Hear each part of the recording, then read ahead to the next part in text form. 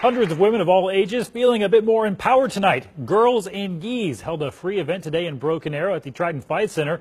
Those who attended learned some jiu-jitsu moves and learned how to protect themselves when they're confronted with someone bigger than them.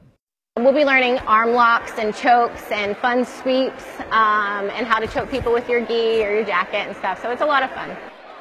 This was the second year Girls in Gis came to Oklahoma. Organizers say the event continues to grow and teach people the benefits of Brazilian jiu-jitsu.